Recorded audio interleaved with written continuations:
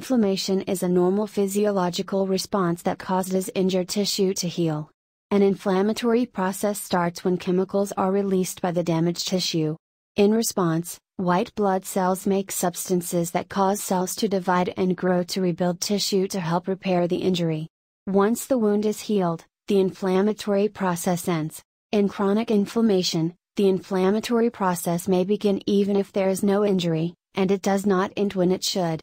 Why the inflammation continues is not always known.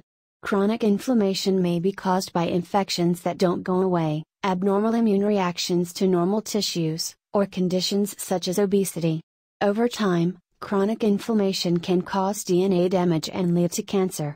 For example, people with chronic inflammatory bowel diseases, such as ulcerative colitis and Crohn's disease, have an increased risk of colon cancer.